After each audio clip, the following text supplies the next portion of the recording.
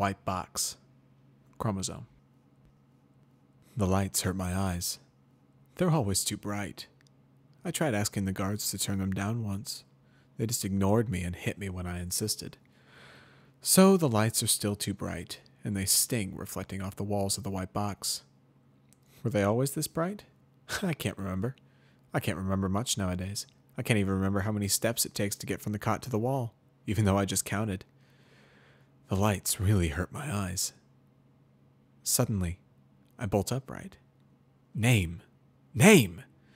Rolling out of my cot, I trot anxiously to the opposite end of the white box and peer down into the corner. Squinting my eyes against the painful light, I try to read the rough scratch marks. Canvas. Canvas. Canvas. I read it several times just to make sure that I get the word in my head. No, it's not a word. It's a name. Canvas. My name is Canvas. I try to say it out loud. Instead, a feeble croak leaves my throat. I cough out the dust and try again. Canvas. I say out loud, and I flinch. My own voice scares me. I suppose I deserve it, though. I'm a bad pony, after all. I don't deserve any comfort, not even my own, because only bad ponies end up here. I read the words scratched into the wall one last time, and then, satisfied, trot back over to my cot. The sound of my hooves striking the floor is like hollow bones, the noise echoing off the walls as I take exactly 12 steps from the wall back to my bedding. I've counted those steps so many times, trying again and again to make sure I'd gotten it right. But I'm still not too sure. Maybe I'll go back and count them again later. Or maybe I should make sure that I remember my name, if only for a little bit longer. Or I could sleep, or eat, or drink, or do nothing at all. There's too much to do in the white box. My ears perk involuntarily as a series of bolts and latches are pulled back, and I turn to face that corner. A small rectangular hole that never seems to be in the same place slides open perfectly against the wall of the white box. Then, gliding from the void beyond the corner, a metal tray filled with packaged plastic food slips through and clatters to the floor. And then the hole is gone. And it's just me and the tray, and the white box. I don't eat yet. There's too much to do. Yes, all of them. Don't question it, just do as you're told. Right away, sir. Prisoner 167, get up immediately. I'm ripped from the bosom of deep, dark sleep as a hoof strikes me sharply in the ribs. The pain is nothing compared to the loud voices. I look up to the disapproving eyes of a scowling Pegasus guard, dressed in a tight-fitting white vest and leg band. I said immediately, repeats the guard angrily. Another sharp prod as I gingerly uncurl myself from my cot and put my hooves on the ground. His voice is too loud to ignore. Being pushed forward, I realize in my numb, muddled state of half-sleep that corner is now gone, and opened wider than when the trays come through. Another guard, somehow perfectly identical to the one pressing me toward the gaping, unfamiliar doorway, stands there impassively, his cold stare locked with mine. I look away from him as I'm forced out of the white box. The commotion hurts my head. There's far too much to do to deal with this now. I'm led to what the guards like to call the roundup. It's just another big white box where all the little white boxes attach. The lights here aren't so bright, so it's not too bad. But now I'm not alone out here. I'm shoved into a line alongside several other ponies I vaguely recognize. There's a stallion with the guitar on his flank, whose name I think is Smooth Song. He has distant, sad eyes and a bandana tied over his mouth. He told me once that he played music. I don't know what that was. I still don't. Then there's the blank flank. He's a tall, handsome pony with fur and a horn that's as wide as the boxes. I don't remember his name, but I do remember the guards calling him an albino unicorn or something along those lines. His eyes are scary, but they're blindfolded right now anyways. And the pony next to me, her name is Forte. I've never heard her say a word before, but that doesn't bother me at all. We'd met each other briefly before, but I can't remember when. I feel like I'm about to remember when one of the guards starts shouting at us again. Listen up, you lot, he barks. And listen well. You sorry sacks are going to be meeting someone new, and you'd better be polite, or I promise that your life here will be getting far more miserable than it already is. None of us say anything. It's smart not to talk when guards are talking unless they ask for it. But I'm not sure what he means by miserable. What's there to be upset about? With a satisfied grunt, the noisy guard steps aside, allowing some pony to step forward. She isn't white like the boxes. I immediately don't like her. The pony had a straight-cut mane with streaks running through it. A horn protruded from her neat coif. She wore a white saddlebag with a strange-looking shape on it that I'd never seen before. It only made me like her less. She gives us all a polite nod. Her eyes turn to mine, and I pretend I don't notice, looking past her at the white wall instead. This is Miss Twilight Sparkle, continues the noisy guard, introducing the strange new pony. She's a student under our great Princess Celestia, and for some reason she's decided to volunteer her valuable time to deal with you scum. So I don't want to see any sort of bad behavior from any of you towards her, and you better appreciate this honor.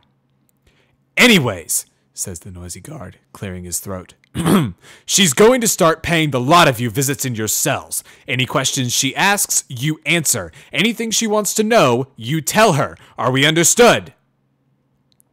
There was silence, to which the noisy guard gave a satisfied nod and a low grunt. Some invisible signal was given, and the other guards started prodding us away back to our boxes. I cast a lingering glance to the new pony that was now talking to the noisy guard. She wasn't white like the boxes. I didn't want her to come into mine. Time passes, and I forget about the strange pony, at least for a while. But eventually, that corner opens again while I'm busy counting the number of steps from the wall to the cot, and a guard enters. Not saying a word, he simply jerks his head toward my bedding, telling me to sit down. I do so, and he takes a pair of cuffs and slides them around one of my hooves, with the other one anchored to the bed's frame. Stepping back towards the wall, he watches me carefully as that pony, Twilight something or other, trots into the room. She gives me what seems a forced smile, and waits for a moment. Turning her head to the stoic guard, she gives him a slight nod. Reluctantly, he leaves through the doorway. I hear him mutter something about a vegetable before he seals behind him. And then it's just me and the pony I don't like, and the white box. The lights hurt my eyes. She glances around the room, and when our stares meet, she gives me another fake smile. I don't say anything, nor do I look at her. I'm trying to remember how many steps it takes to get from the cot to the wall, because I didn't get to finish counting. She introduces herself. So, hello there. I'm Twilight Sparkle, and you are... Her expression turns to one of concentration as she levitates a clipboard from her saddlebag with her glowing horn and flips through it. Ah, Prisoner 167, am I correct? I nod, but I don't look at her. With a nervous cough, she flips through the clipboard again, levitating a quill out of her bag as she takes a seat on the white floor. Now then, let's start off simple. How are you feeling? She asks me, trying to stir some kind of conversation. I don't like this pony, but I don't forget what the noisy guard had told us. Fine, I answer. My voice almost makes me flinch again, but I control myself this time. I stare at my hooves and impatiently wait for her to finish questioning me. Fine? Okay then, Prisoner 167. Would you like to tell me why it is you're here? She asks, apparently oblivious to my blunt response. I'm here because I did something bad. Something bad? Can you remember what that was? No, that's the truth. How can you not remember how you got yourself in here? I don't know how to answer that. It's just a fact. There's no explanation for it. I shrug. So, how long have you been here? Her voice sounds a little more strained this time. I don't know. This is sort of a lie, but that's only because I don't really know what long means. Her nose wrinkles in frustration as she blows a strand of her mane back into place. Well, can you at least tell me what you did before you got here? She asks. not disguising the annoyance in her tone. Now, this is a question I don't know the answer to. I don't understand what this pony means. Before? There is no before. It's always been the white boxes. And what does she mean by here? There's nothing but the white boxes. This pony makes no sense, and I hate her more and more, and I just want her to leave. So I tell her no. The pony heaves a sigh of heavy frustration and looks like she's going to ask me another question, but instead, she just gets up with an irritated expression on her brow and slips the quill and clipboard back into her saddlebag. Knocking at that corner, it opens briefly and swallows her up. The guard comes and takes off my cuffs. Once he's gone, I get up and start counting the steps again.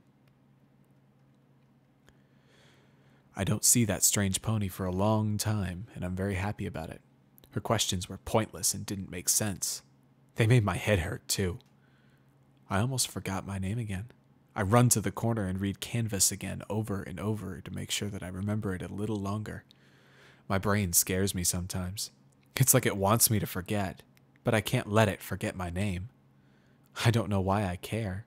It's just a word, isn't it?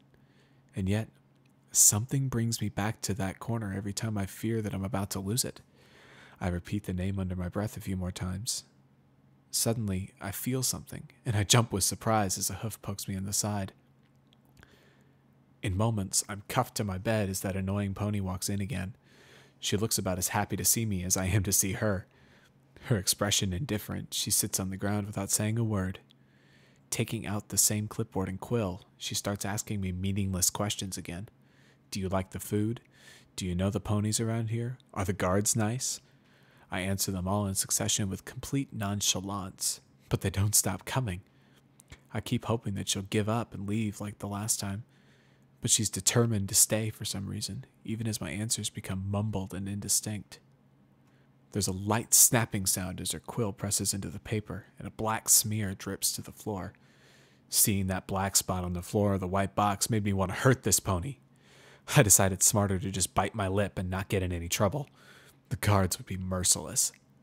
Cursing quietly, the strange pony levitates a small glass bottle and another quill from her saddlebag. From the bottle emerges a tiny stick covered in something white, and she rubs it on the clipboard, as well as onto the black stain on the ground. It becomes white. I can't remember the last time I've been so amazed. What was that? I blurt as the pony put her quill into the paper again. My voice makes her flinch. What was what? She responds, confused, but more so surprised that I had spoken out of turn. The white thing that you put on the stain. Puzzled, she raises the glass bottle. What? This? This is whiteout. It's for correcting mistakes. I like that, I say quietly, mesmerized by the bottle. I like that a lot. Something that makes white. This is magic beyond my imagining. The pony smiles, amused. Do you really like the color white or something? Finally, a question I want to answer. I tell her yes. She asks me why I like it. I ask her what reason there is not to like it. She doesn't have an answer for that. So tell me, prisoner 167, why do you like white, but not me? Why won't you be more cooperative? I feel that I have no choice but to answer honestly, although the answer seems self-evident. You aren't white. Well, no, I'm not white. I'm sort of purple, I guess, she says, looking at her fur. She then points at me. But you aren't white either. Do you not like yourself? No, I don't. Maybe you're being unreasonable. I mean, after all, most ponies aren't white. That tall one is. Who? Princess Celestia? No, not her. Don't say her name. I say harshly, feeling something rise in me. I mean the one with the scary eyes.